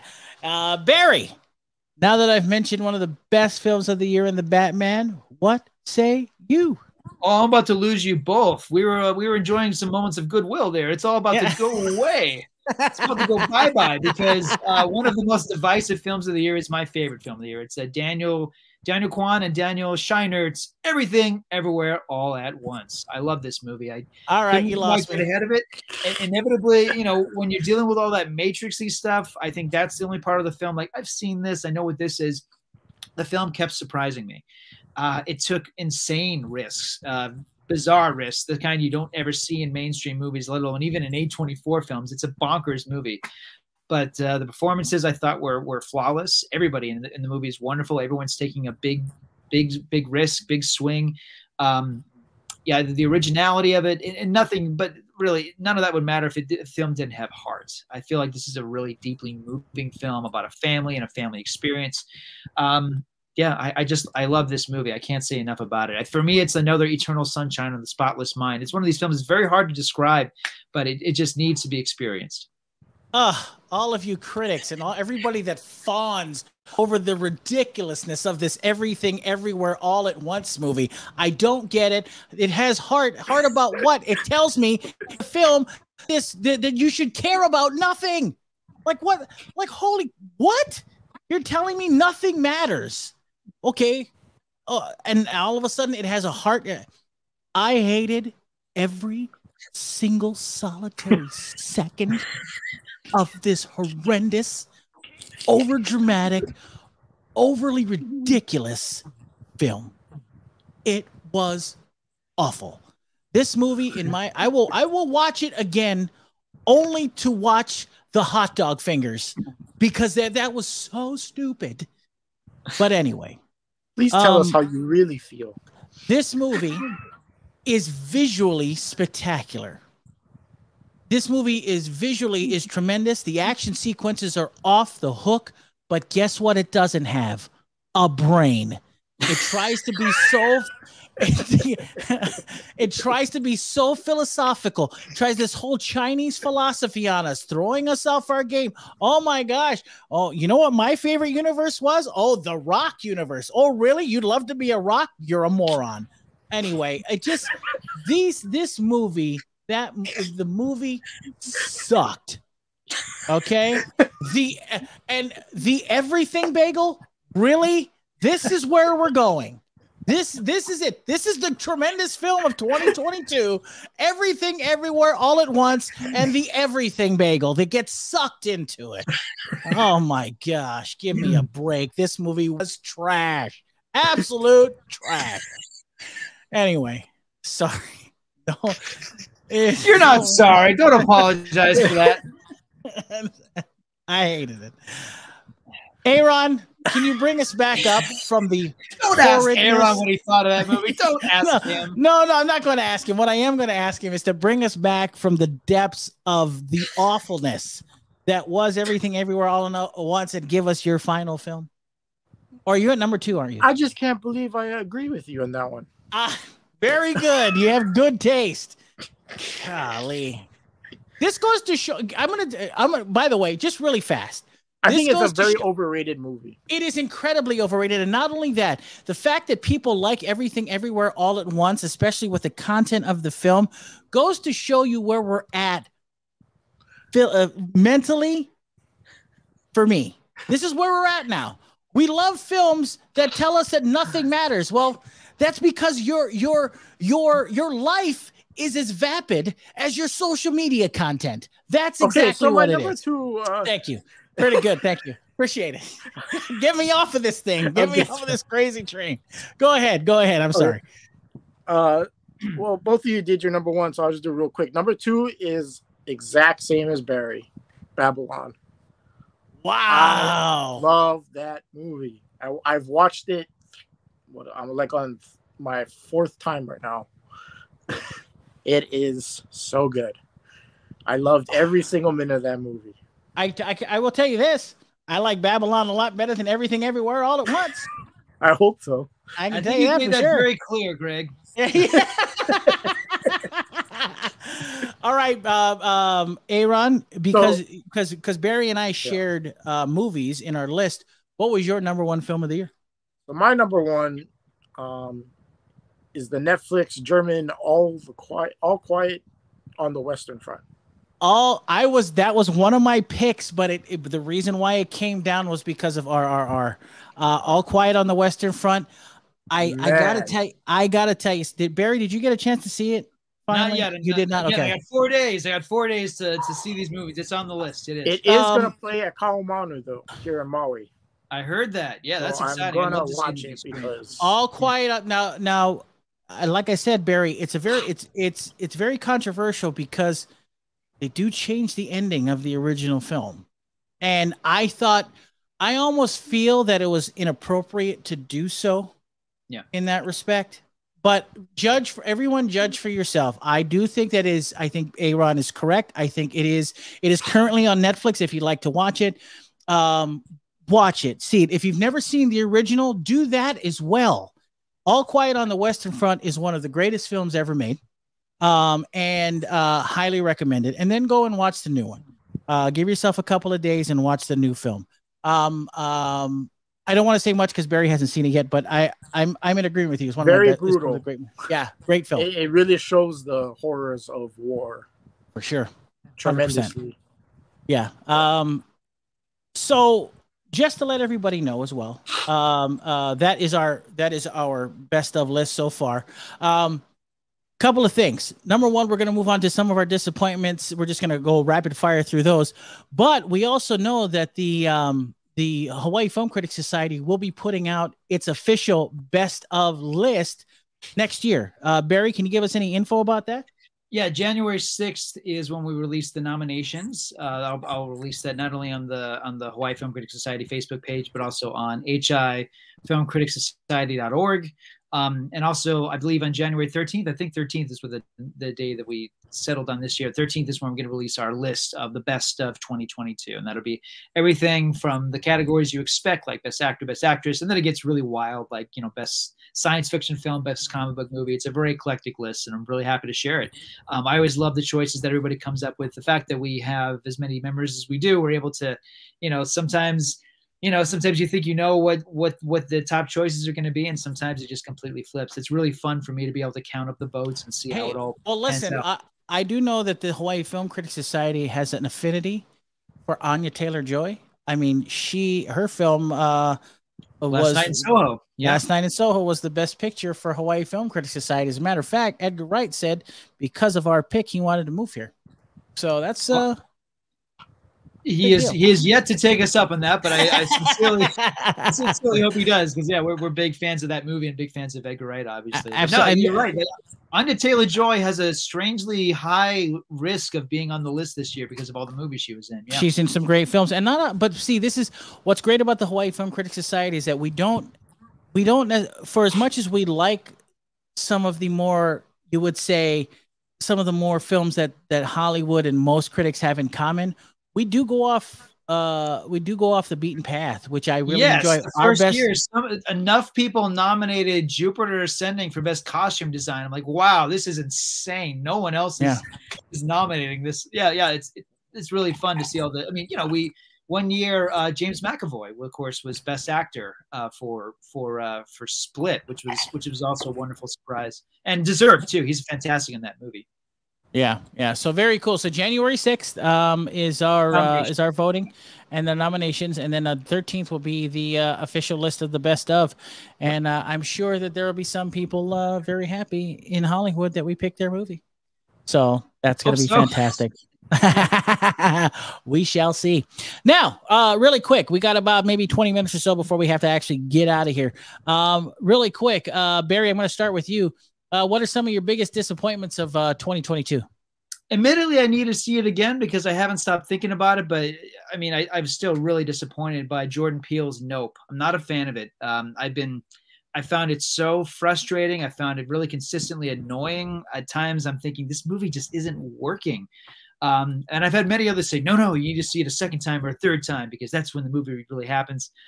And I will revisit it because there are memorable images in the film. There are good performances, but for me, that was a big one. I was looking forward to it so much last summer. That was the big one for me. And I walked out of the theater going, what was that? Because I loved Get Out. I think Us, I thought was phenomenal, but yeah, Nope didn't play for me. Wow. Aaron, you have some disappointments this year? The Fabelmans. No, I think the biggest one for me, because I'm such a lover of the genre, but George Clooney and Julia Roberts in Ticket to Paradise. You shut your ever-loving mouth. I love that movie. I love that movie. I loved it. You know why? Let me tell you something. It wasn't your typical ridiculous romantic comedy. It was much deeper than that and much more reflective than that. I loved Return to Paradise. Is it Ticket to Paradise? Ticket to Paradise. Return to Paradise, a much better film starring Vince Vaughn and Anne Heche. It's a great film. Did you watch Ticket to Paradise, Barry? Yes, I did. Yeah, and you didn't like it, did you? Not at all. No, I loved it. I think it's a great film if you're a young 13-year-old girl who wants to move to Bali and marry the first person you meet, and live as a seaweed farmer, and really stick it to your parents. We're wrong about everything you think. It's such a fantasy. No, I'm not a fan. No, and it felt like I agree with that, but I felt like they made it feel as down to earth as they possibly could. It's not like stuff you see on the Hallmark Channel. You know what I mean? It was very different. I thought the relationship between Julia Roberts and George Clooney was very well done. The Hallmark Channel movies are better than that. Shut your mouth. Ticket to Paradise was. You don't even know the title. That's all. Ticket to Paradise was a great film. All right. Well, let me give you my list of disappointments. Okay. All right. Let me go. One of my biggest disappointments of the year was The Whale with Brendan Fraser. Yes. I wanted to like that movie, but guess what? I hated it. And not only did I hate it, I hated Brendan Fraser's character or his portrayal of that character. I thought it stunk. I thought his character was awful, and he was never redeemed by the end of the film. I did not like The Whale. And further, if anybody sees The Whale, just know that fat people do not eat like Brendan Fraser's character in The Whale. Okay? They do not. Okay? Just want to let everybody know that. It's true. It's true. It does. You don't put ketchup packets on pizza. There's no truth to this. This skinny person's fantasy of what fat people eat, how they actually eat, is ridiculous. It's stupid. It does. Anyway, I'm not going to even go into it. It's dumb. Don't believe the hype. It was disappointing. They're super disappointing. But I will say that Samantha Morton and Sadie Sink were great in the film. That was the only thing that I really liked. And the caregiver, she's in the menu. Oh yeah, she's in the menu. Yeah, she's good in that film. She's like the Chinese Mark Rylance. Wow, I don't know how to feel about that. Another one of my biggest disappointments of the year was Lightyear, because that was horrible.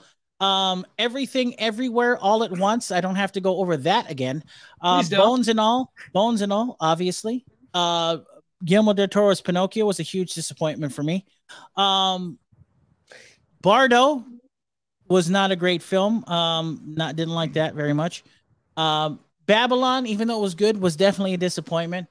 And I would say last but certainly not least, one of the biggest disappointments of 2022 is Avatar: The Way of Water.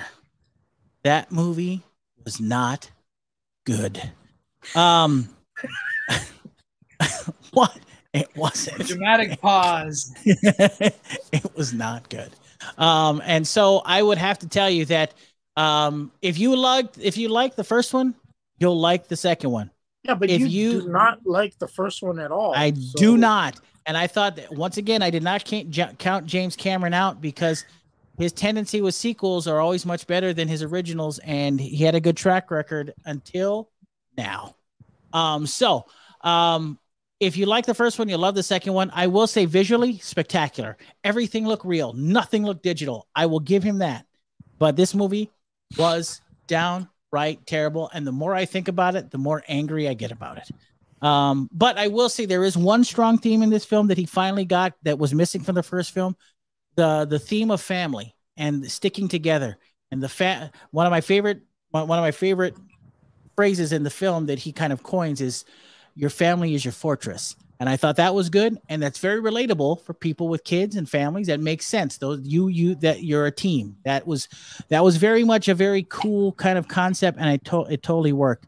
Unfortunately for James Cameron, he's so enamored with making these Na'vi tribes so different that he forgot to make the story better. And that was one of the biggest disappointments for me. So for as good as it looks, unfortunately, there's nothing under the hood.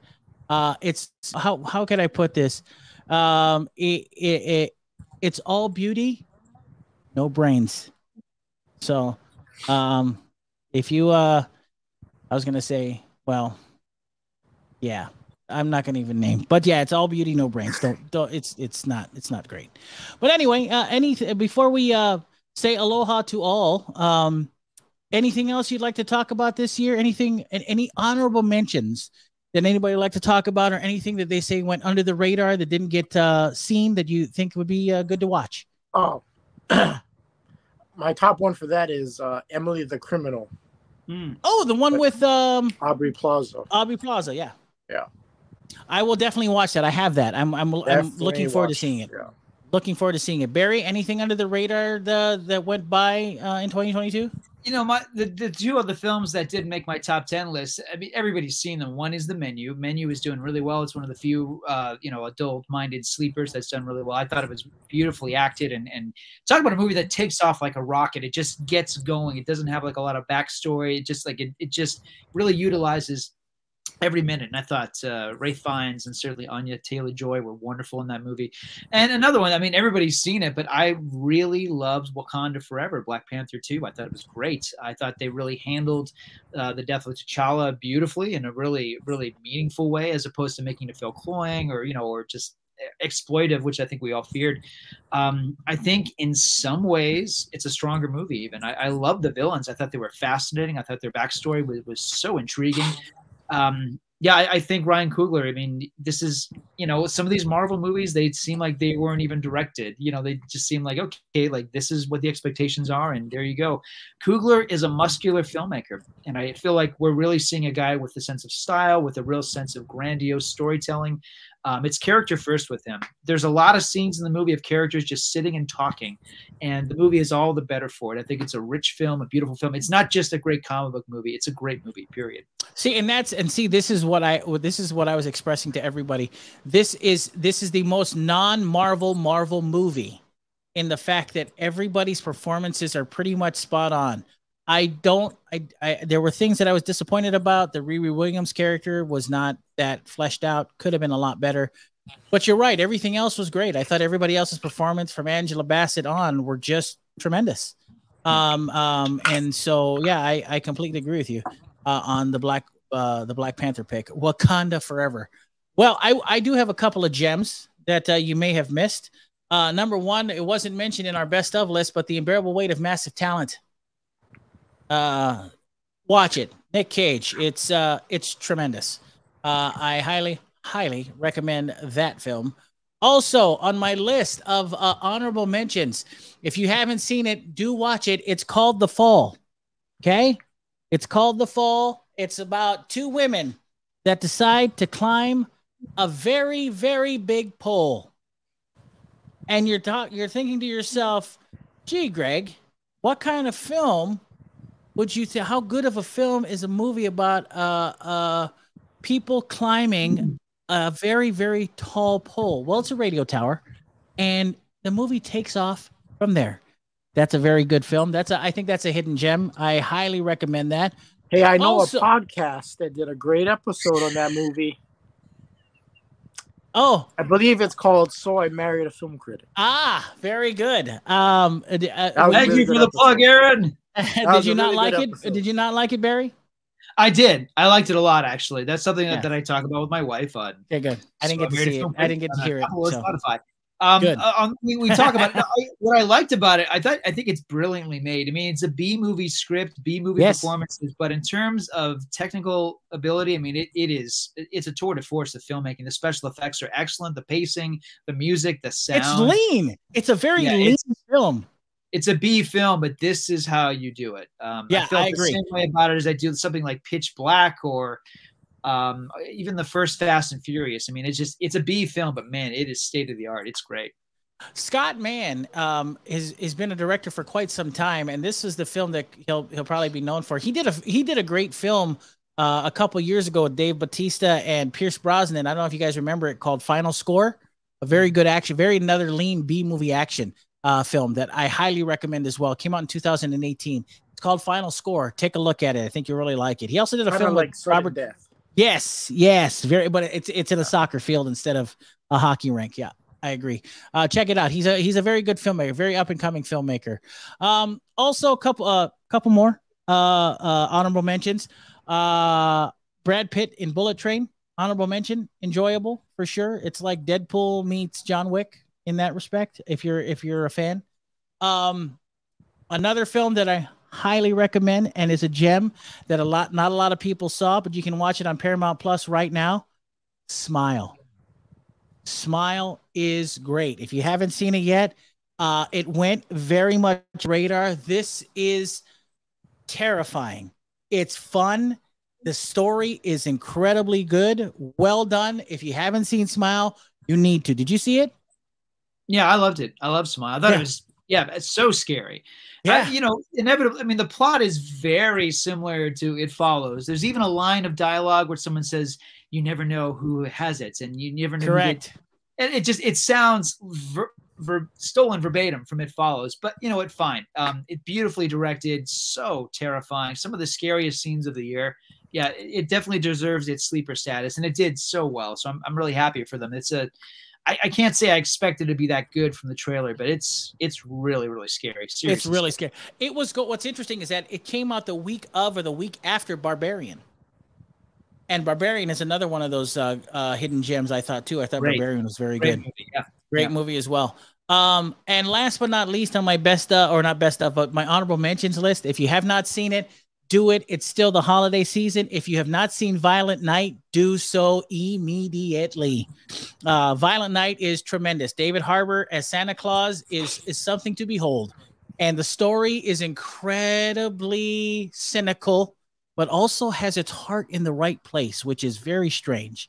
So if you are still in the holiday mood, check out Violent Night. It is extremely cynical, extremely violent, but it is also, ironically, it's very much a family movie. And I say that in respect of the theme of the film, but Violent Night, just for all intents and purposes, is an adult kids movie. If you catch my drift, it's an adult kids movie. Okay, that's all you need to know. I highly recommend it. If you know the director Tommy Wirkola, he's the guy who did Dead Snow 2, and he did the Hansel and Gretel movie with Jeremy Renner. That's the kind of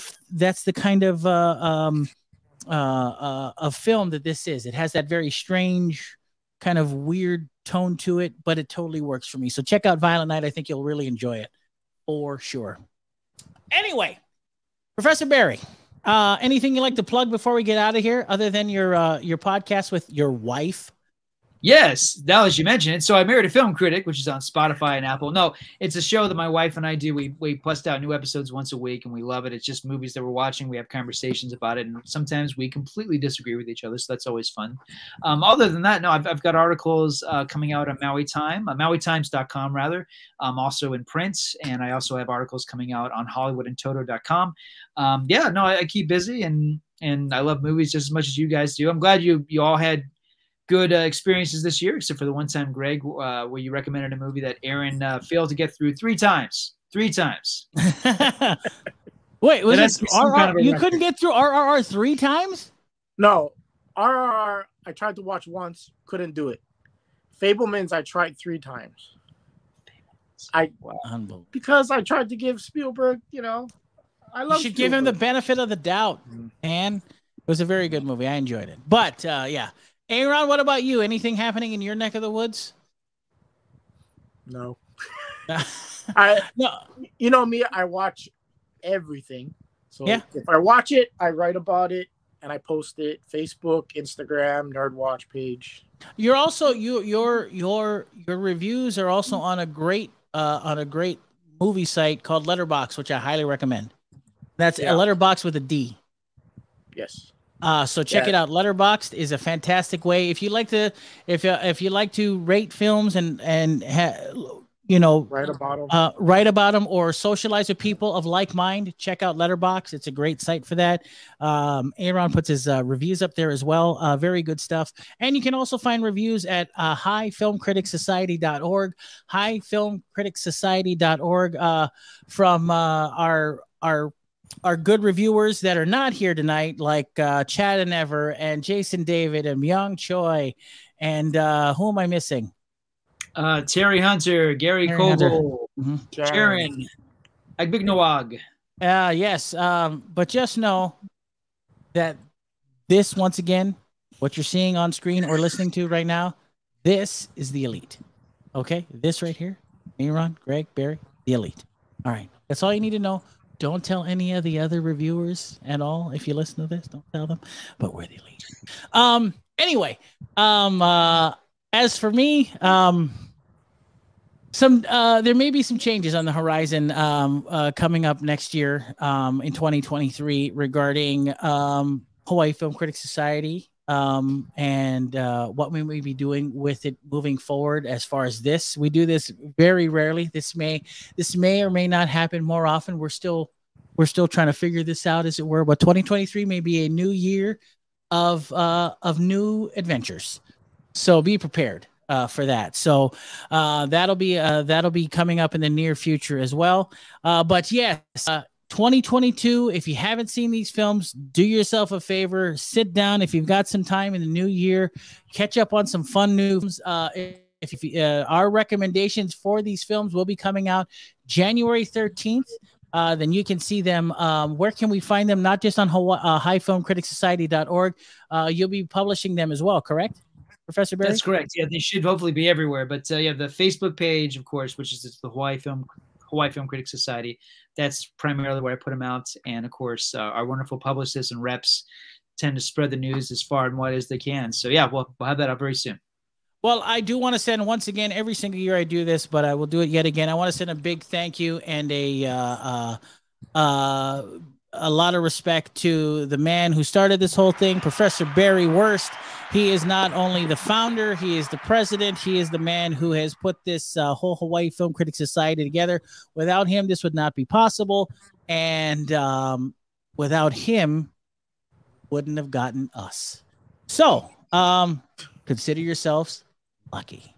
Yeah, so Professor Barry, getting people of like mind together and to share their love of not just film, but also share that love in a form that is becoming more and more obsolete. And that is the love of writing. That I tell you what, that is I'm starting to get my love back of writing because I'm starting to do Substack.